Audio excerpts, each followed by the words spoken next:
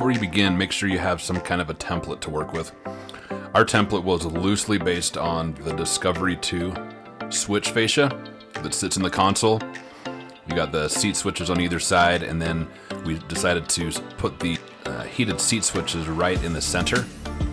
So whatever you decide to do, just have some kind of a template to work with. It'll make your job a lot easier.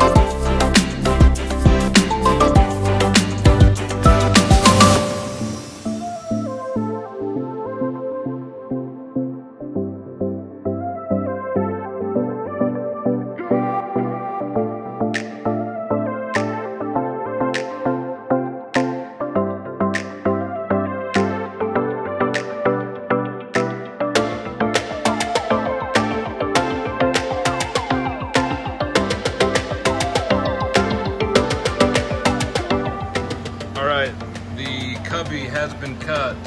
Seat switches, heated seat switches, everything fired up.